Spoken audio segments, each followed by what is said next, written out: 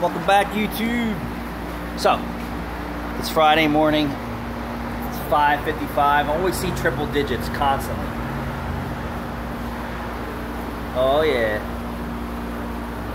So, little discussion about yesterday's buying high mileage 20 and 30-year-old vehicles. If you're buying a vintage vehicle, collector's vehicle that's been restored, all right, yeah, so little conversation here for you. But if you're a guy who's looking to buy a high mileage 2004 Chevy truck, Dodge Ram, you're gonna find rust. This is what's out there. I mean, these guys are selling a car that's, you know, 200,000, 300,000. Motors and transmissions and stuff in the rears are still good, but you know, the chassis and frame and bodies are in need of repair.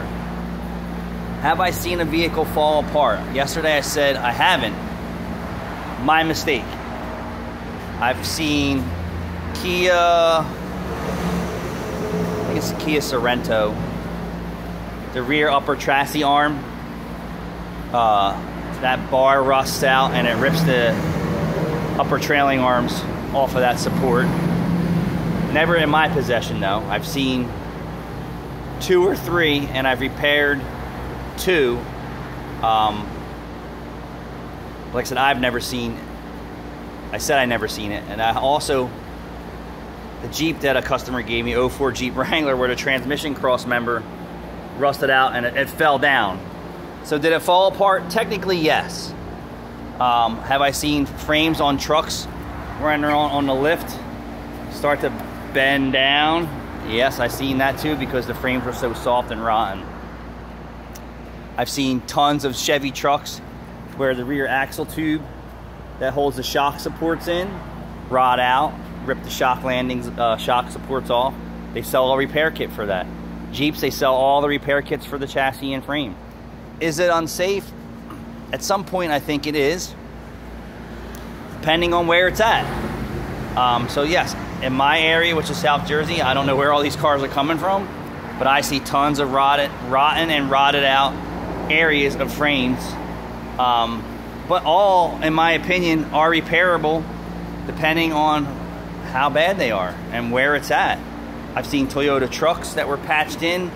I've seen Ford frame rails patched in. I've seen tons of this stuff patched in. So I just wanted to clarify, I have seen cars that have fallen apart.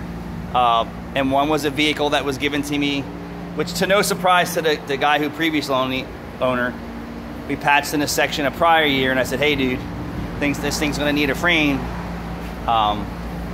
He didn't want to commit to that, and then when I got it, further investigation is, I put some channels in it that were, that you can order for a Wrangler and lots of Jeeps out there, and I was able to salvage it. But eventually it is going to need it. When? I don't know. I might be dead by the time that it needs a full replacement of a frame or something like that.